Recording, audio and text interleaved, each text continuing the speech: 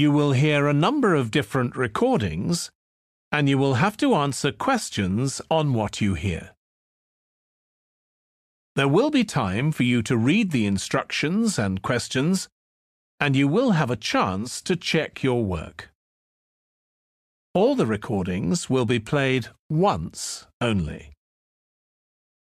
The test is in 4 sections. At the end of the test, you will be given 10 minutes to transfer your answers to an answer sheet. Now turn to Section 1.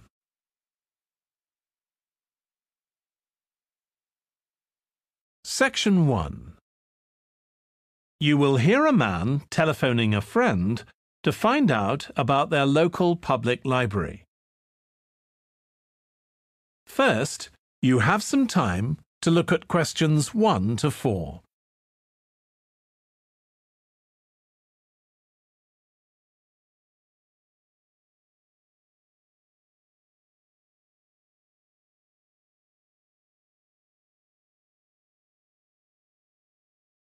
Now we shall begin.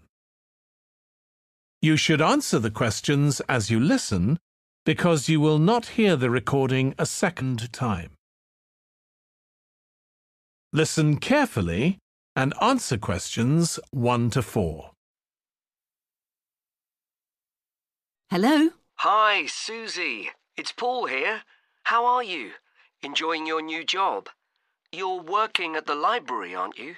Yes, I started when the library reopened a month ago. It's great. Actually, Carol and I have been meaning to join for a while. Oh, you should.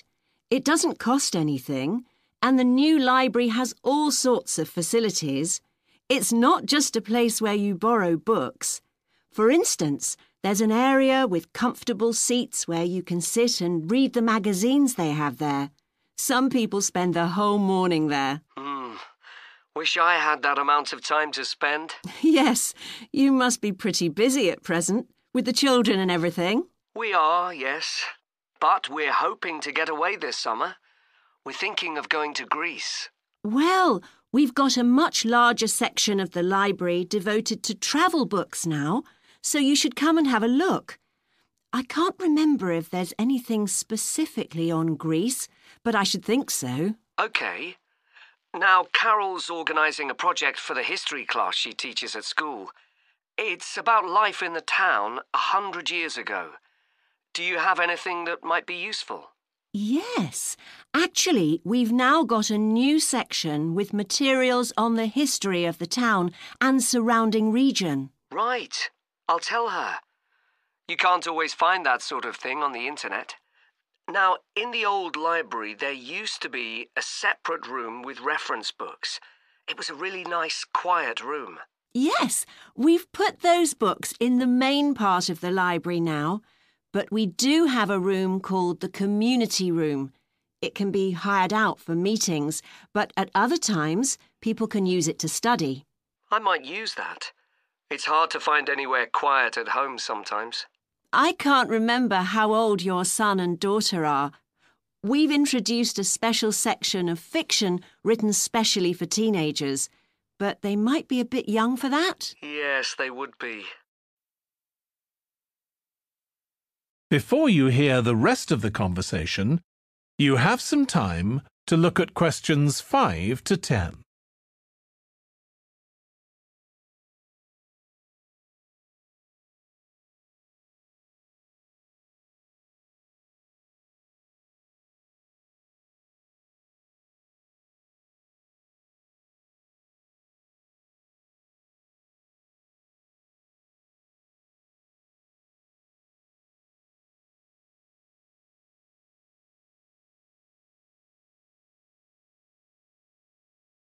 Now listen and answer questions 5 to 10.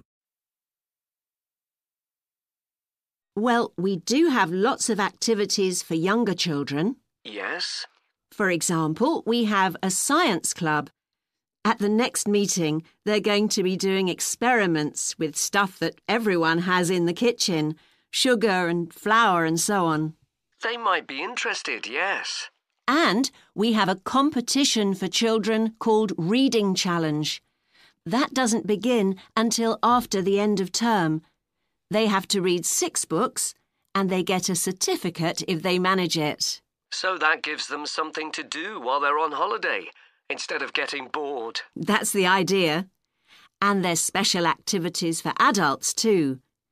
On Friday, we have a local author called Tanya Streep who's going to be talking about her new novel. It's called Catch the Mouse, and she based the story on a crime that actually took place here years ago. Right. We're not free on Friday, but I'll look out for the book. Now, this probably isn't for you, but we do have IT support available for members. We get quite a few older people coming along who are wanting to get up to speed with computer technology. It's on Tuesday mornings. They don't need to make an appointment or anything. They just turn up. Well, my mother might be interested. I'll let her know. OK. And there's another service which you wouldn't expect from a library, which is a free medical checkup. The hospital arranges for someone to come along and measure the level of sugar in your blood, and they check cholesterol levels at the same time. Really? Yes, but that's only for the over 60s, so you wouldn't qualify. OK. Well, I'll tell my mother. She might be interested. What other information? Well, we do have a little shop with things like wall charts and greetings cards, and also stamps, so you can post the cards straight away, which is really useful. Yeah. Well, I'll bring the children round at the weekend and we'll join. Oh, one more thing. I'll be bringing the car. Is there parking available? Yes, and it's free in the evening and at weekends. Perfect. Well, thanks, Susie. See you soon. That is the end of section 1. You now have half a minute to check your answers.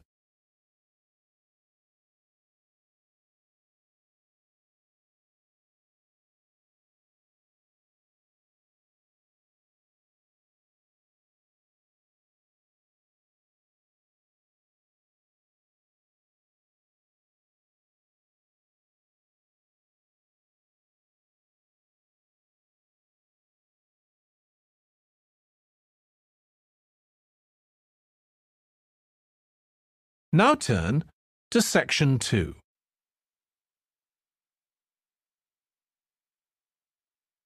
Section 2. You will hear part of a training session for new employees at a large travel company.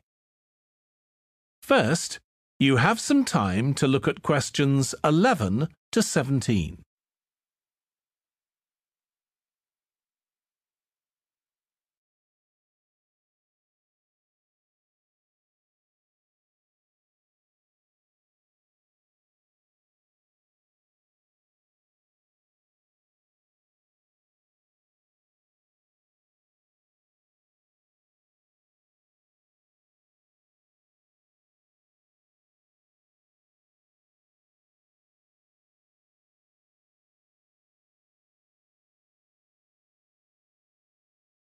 Now listen carefully and answer questions 11 to 17.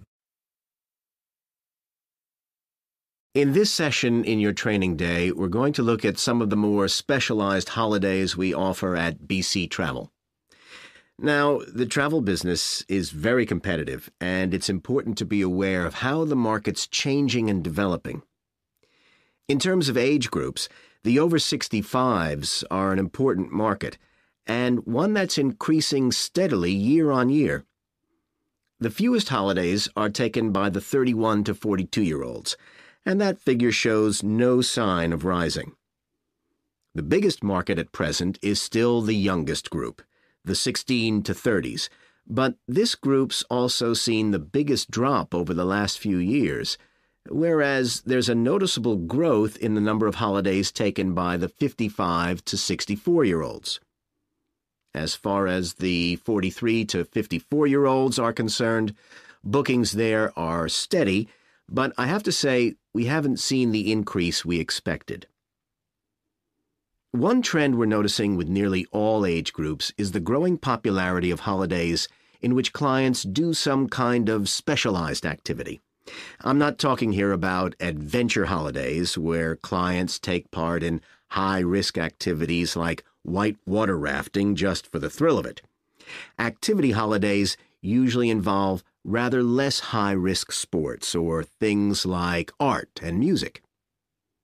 They're not necessarily cheaper than ordinary holidays, often the opposite in fact, but they do often take place outside the main tourist centers, which gives an opportunity for clients to find out more about the local people and customs.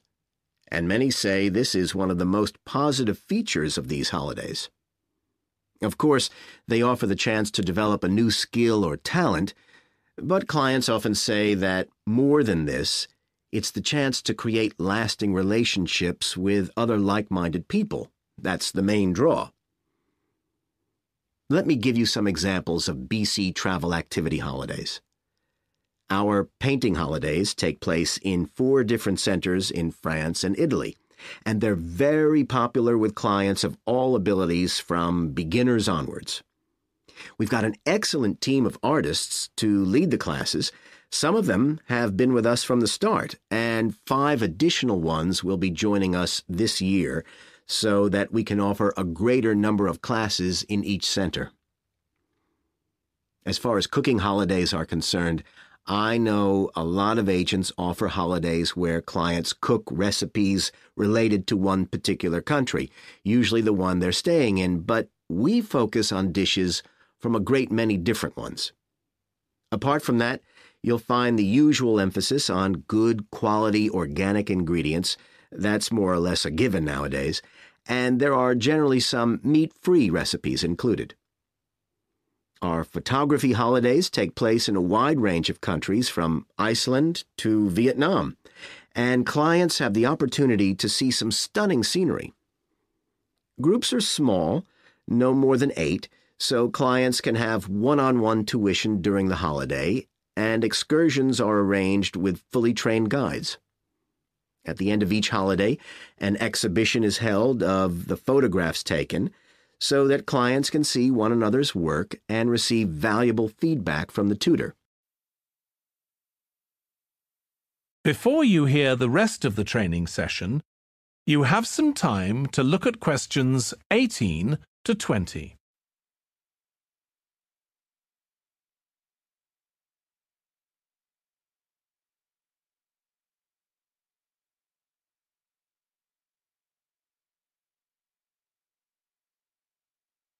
Now listen and answer questions 18 to 20. Finally, let me tell you about our fitness holidays. In Ireland and Italy, we run one-week general fitness classes for all ages and levels of fitness. Clients start the course with a consultation with a trainer, and together they draw up an individual program. As well as improving general fitness, clients find that they end up losing much of the stress they've built up in their daily lives. In Greece, we have a 2-week holiday for clients who want to do something about their weight. This has all the features you'd expect, like a personalized diet program, but one of its most popular features is that the exercise classes are all held on the beach. People say it's far preferable to being in a gym. Finally, we offer several holidays in Morocco. One very popular one is the mountain biking holiday. Bikes are provided, and there are different routes according to people's ability. We offer one which is tailored to the needs of families, which is particularly popular. Okay, so that's about all the time I have today, so thank you very much. That is the end of section 2. You now have half a minute to check your answers.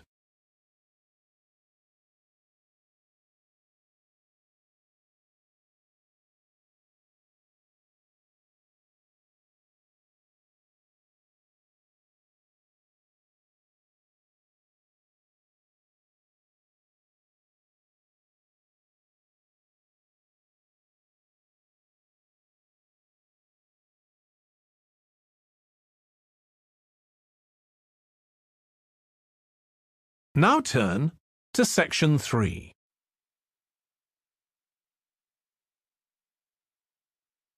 Section 3. You will hear two tourism students called Natalie and Dave talking about the tourism case study they are doing. First, you have some time to look at questions 21 to 26.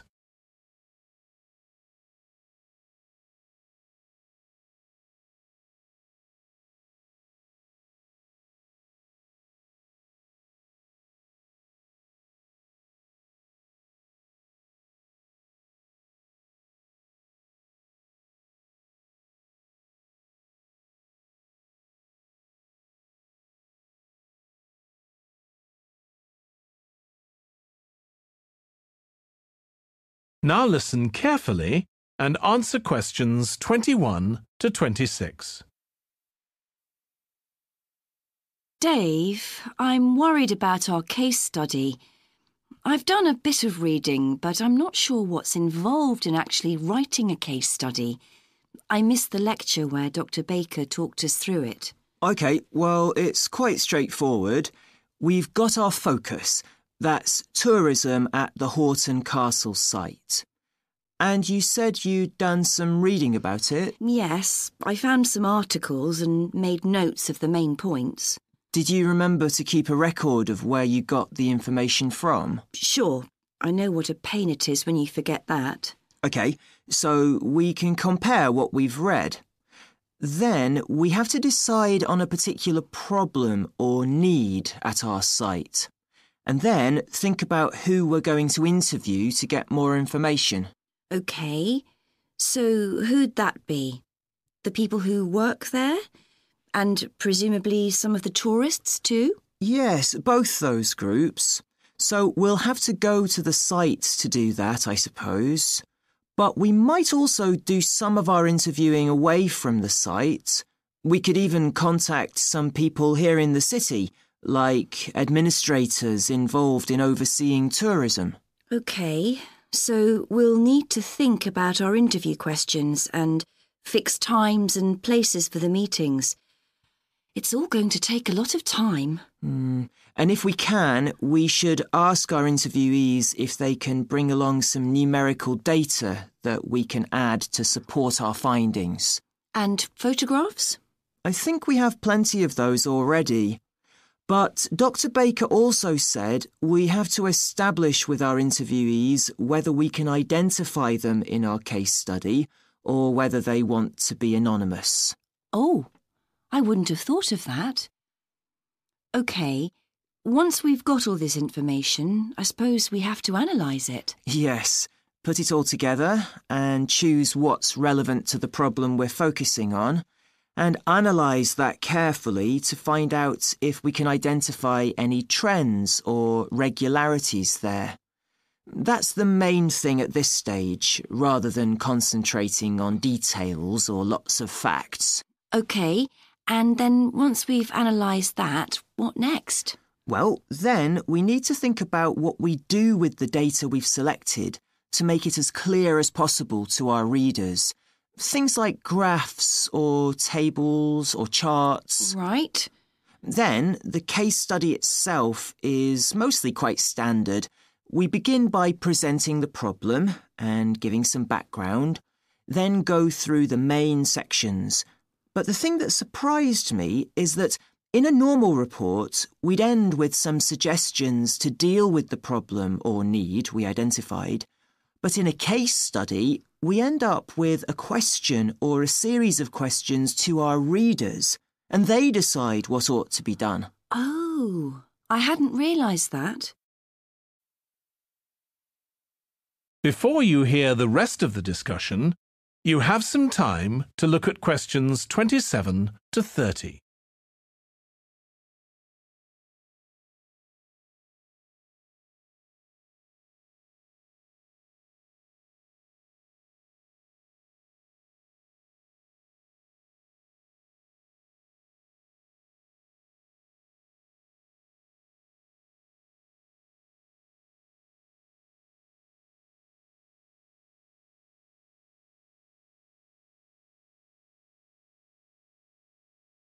Now listen and answer questions 27 to 30. So, basically, the problem we're addressing in our case study of the Horton Castle site is why so few tourists are visiting it. And we'll find out more from our interviews, but I did find one report on the internet that suggested that one reason might be because, as far as transport goes, access is difficult. I read that too, but that report was actually written 10 years ago when the road there was really bad, but that's been improved now. And I think there's plenty of fascinating stuff there for a really good day out, but you'd never realise it from the castle website. Maybe that's the problem. Yes, it's really dry and boring. I read somewhere a suggestion that what the castle needs is a visitor centre. So we could have a look for some information about that on the internet. What would we need to know? Well, who'd use it for a start? It'd be good to know what categories the visitors fell into too, like school parties or retired people. But I think we'd have to talk to staff to get that information. OK. And as we're thinking of suggesting a visitor centre, we'd also have to look at potential problems. I mean, obviously it wouldn't be cheap to set up.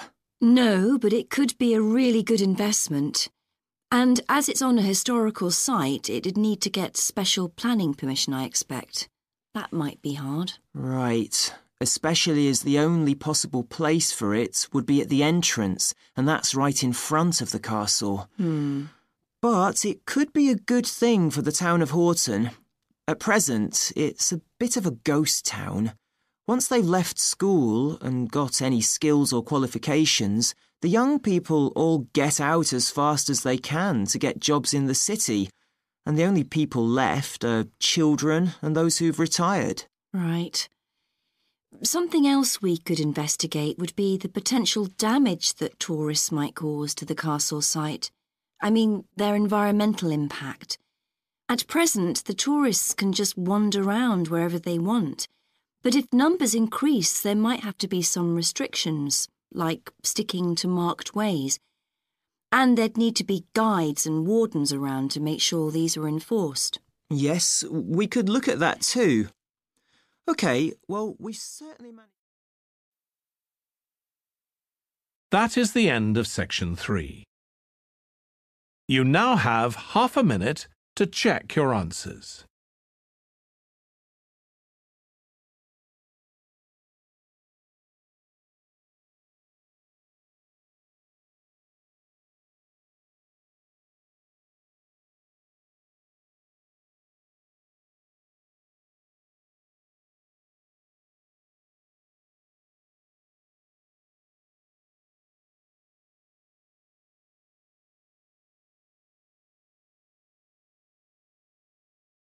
Now turn to section 4.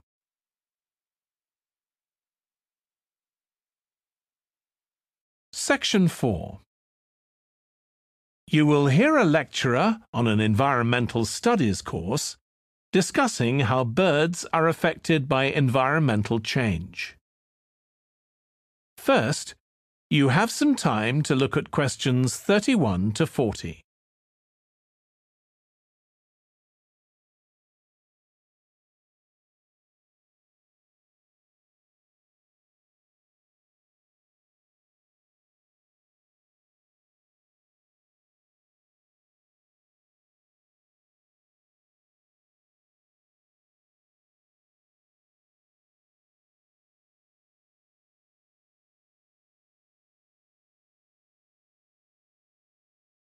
Now listen carefully and answer questions 31 to 40. OK, so we've been looking at how man-made changes in our environment can affect wildlife. Now, I'll discuss a particular example. Let's take a look at mercury. Mercury's one of the 120 or so elements that make up all matter, and it has the symbol Hg. It's a shiny, silvery substance. You may have seen it in old-fashioned thermometers, but it's not used much for domestic purposes now because it's highly toxic. But the problem is that the amount of mercury in the environment's increasing.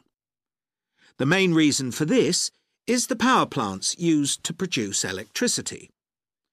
The main source of energy that most of them use is still coal, and when it's burned, it releases mercury into the atmosphere. Some of this gets deposited into lakes and rivers, and if it's ingested by a fish, it's not excreted. It stays in the fish's body, and it enters the food chain. So, it's been known for some time that birds which eat fish may be affected. But what wasn't known until quite recently is that those that eat insects can also be affected. So, a woman called Claire Varian-Ramos is doing some research on how this is affecting birds. And rather than looking at how many birds are actually killed by mercury poisoning, she's looking for more subtle sub-effects. And these may be to do with the behaviour of the birds, or with the effect of mercury on the way their brain works, so whether it leads to problems with memory, for example. And she's particularly focusing on the effects of mercury on bird song. Now, the process of song learning happens at a particular stage in the bird's development. And what you may not know is that a young bird seems to acquire this skill by listening to the songs produced by its father, rather than by any other bird. And Varian-Ramos has already found in her research that if young male birds are exposed to mercury, if they eat food contaminated with mercury, then the songs they produce aren't as complex as those produced by other birds. So, quite low-level exposure to mercury is likely to have an impact on male birds in a natural situation because it can mean that they're less attractive to female birds, and so it can affect their chances of reproduction.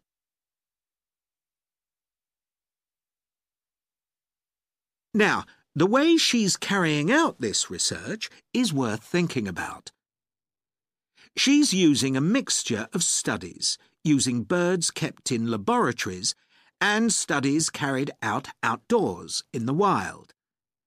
The lab-based studies have the advantage that you don't get all the variables you would in a natural setting. So, the experimenter has a much higher level of control, and that means they can be more confident about their results in some ways. And, of course, they don't have to worry about going out and finding the birds in order to observe them. So, what are the implications here for humans?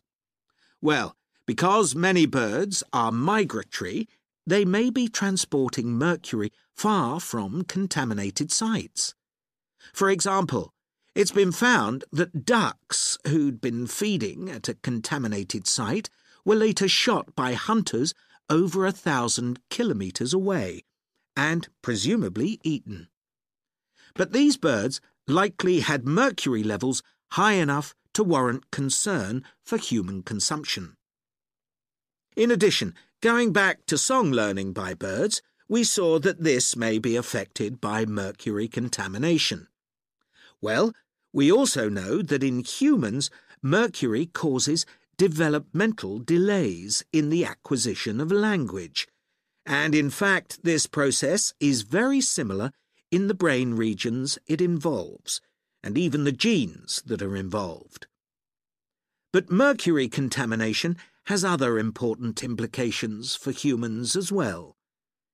It's now known that an unborn child can be affected if the food eaten by its mother contains high levels of mercury, and these effects can be quite substantial.